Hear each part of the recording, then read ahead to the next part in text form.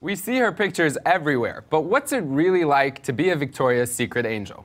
Australian supermodel Miranda Kerr is here to tell us exactly that and how she manages it all so fabulously as a wife, mother, author, and founder of Cora Organics. Did you ever think, with so much attention focused on size in the modeling industry, and this ongoing debate about how skinny is too skinny, even this year in January. It's just so silly because at the end of the day, it's like every body is different. Right. So depending on your body shape and size, what's most important is not counting calories, but filling your body with nutrients and making sure that you're eating healthy and being kind to yourself. That's more important than what your shape or size is. And a lot of these girls, they might be naturally thin, and they might be young girls, like 14-year-old girls, like.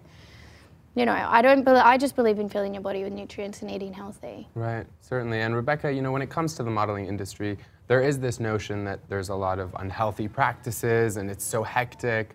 Do girls bring that up a lot when they ask you about this? Oh, all the time. I think body image and weight is such a hot topic right now in the fashion industry with Vogue's health initiative, trying to keep models of a certain age and a healthy body weight. And I think, especially when you bring up motherhood, you compound that with the fact that models are just getting back on the runway just after giving birth, 8 weeks after, I think it was Alessandra Ambrosio. Yeah. Do you feel that kind of pressure to get back just after giving birth?